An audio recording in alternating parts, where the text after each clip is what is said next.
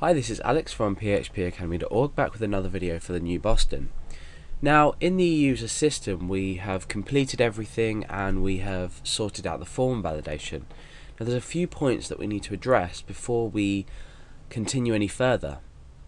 Let's just go back to our code and have a look, and then we're going to run the web page so we can see what the output of everything is. Okay, so at the moment we have our form here, which is actually re-echoing our data that's already been submitted in the form, which is fair enough. So when the user submits a username, let's say Alex, a password which we're not saving just for security reasons, and then a first name, let's say Alex, and then Garrett. Now what happens if they haven't submitted this data? We're just echoing it out as a variable, so we're just echoing out username, and then we're just echoing out first name, and then just surname. We're not saying has this data been submitted or not. And we also have another issue in, let's just open core.inc.php. We've got this HTTP referrer here. Now obviously the HTTP referrer is going to give us the page that we were referred from, so therefore if we were to open up our page and we were to go over to the register.php file, register.php, you can see that we are given a variety of errors. Now the error at the top is to do the HTTP referrer. It gives us an undefined index error, and what this means is that we have this variable here equal to an undefined index. This has not been defined anywhere because we haven't been referred from anywhere. If we had, say, a link on index.php and we were linking to this register page, then we would be able to have a referrer information would be sent.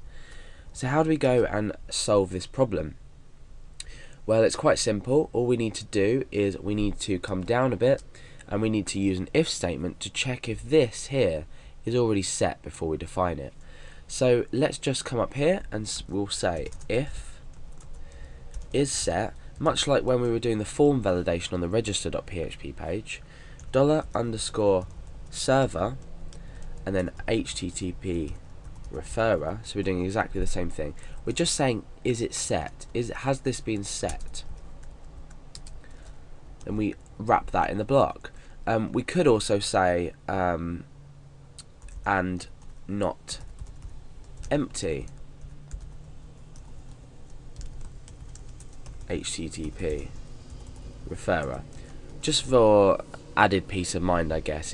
This part here isn't important necessarily, but it just means, is it set and is it not empty? Remember, we're using the exclamation mark for not.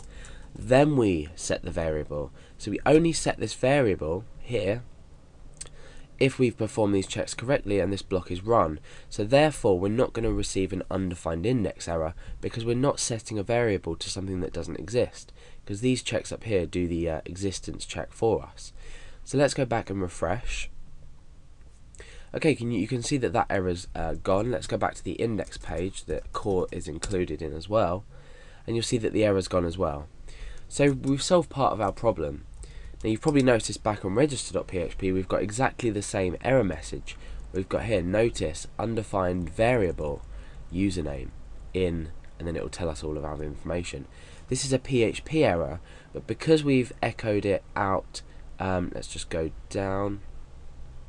Because we've echoed out in the value property of our input type here, or our input field, it's given it to us with its HTML data.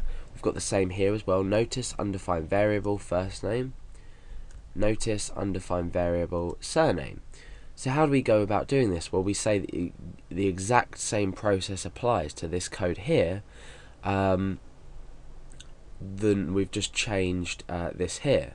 So what we need to do is we need to say if, and then we start a block. So the block, if the condition is true, we're executing or running rather this block here. So if is set username, echo that, and then that's it. that solved our problem. So if is set username, then echo username, otherwise don't. We can put the and doesn't equal is not empty, but it's not terribly important for now. So let's refresh, and you can see that that's disappeared from there, so we've solved that one. Now let's just go down and correct the others. So we're using inline PHP here, we're saying if, and then we're, oh no, sorry, I've missed the echo there.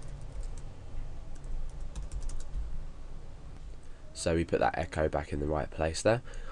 Then we need to obviously close our block.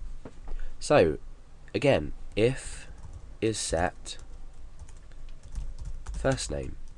So the type of error you see, you just need to look at it carefully and think, undefined variable, we have an undefined variable. Now why might it be that we have undefined surname?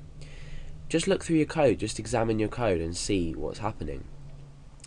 Obviously we haven't submitted the form, so we've created these variables for ourselves to be able to use username password. Now that we're using this username, first name and surname, what it's doing is it's grabbing data from post that hasn't actually been submitted. We're not posting the first name when we just land on register.php. So we need to incorporate checks that deal with errors like this, because the last thing you want to do is to be dealing with or showing these errors to your users.